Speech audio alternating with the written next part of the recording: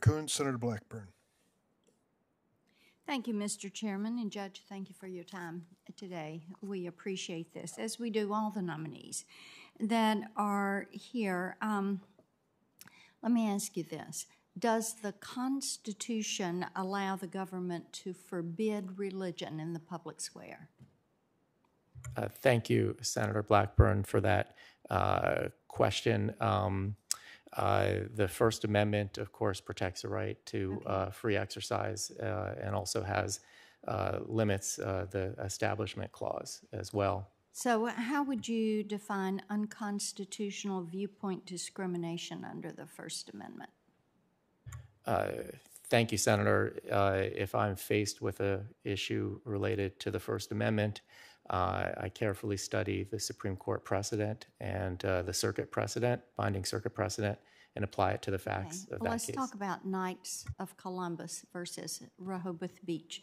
The city allowed secular displays for Christmas on public property, but prohibited religious displays specifically because they were religious.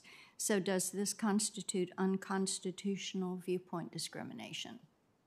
Thank you, Senator. You're referring to a case I decided about a year ago as a trial court judge, and I would first say I'm not sure that it's likely that a religion issue would come before the federal circuit, but it has come before me as a district court judge, and in that case, which moved very quickly, the city of Rehoboth modified the provision at issue, and so I found that the dispute was both moot and unripe, and therefore I did not need to reach the First Amendment issues. Okay. Well, you had two matters that dealt with mootness, correct? One involved the city of Rehoboth Beach and the Establishment Clause, and another involved Wilmington Housing Authority and the Second Amendment. In both of these cases, you ruled that these matters were moot after the state authority in each case revised the policies that the plaintiffs took issues with. So explain to me why the doctrines of capable of repetition but evading review and voluntary cessation should not have applied in these cases. Well, thank you, Senator Blackburn. The Wilmington housing case was a Second Amendment case. And in that case, I found, I believe, mootness only with respect to the provision that had been modified after the Supreme Court issued its decision in Heller.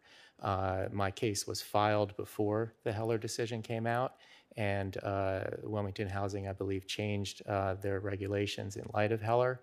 And so I did not find mootness with respect to the challenge to the revised post-Heller decision. Okay, so do you agree with the Supreme Court that the Second Amendment is a civil right?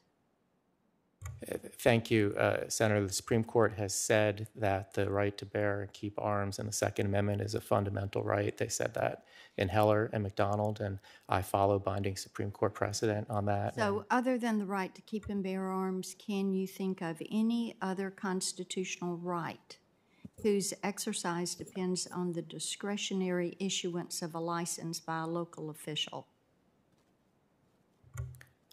Thank you, Senator. If an issue like that came before me, I would have to consider what the binding Supreme Court and circuit precedent were. Why is this right, the Second Amendment right, singled out for this kind of restriction?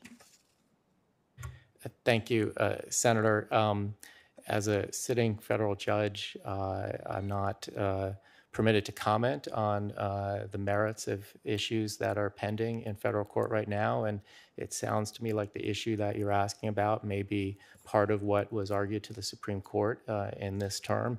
Whatever the Supreme Court says in that or any other case, I will faithfully and diligently apply to whatever cases come before me, whether I remain a district court judge or whether I'm fortunate to be confirmed to the Court of Appeals. Okay, I'm going to run out of time, so I will ask you to give me this in writing because I want to know what your approach is to statutory interpretation. And I would like to know if, in looking at that, if you always start with the text and then I do want to know if you believe that the meaning of the Constitution changes over time. And with that, Mr. Chairman, I will yield back.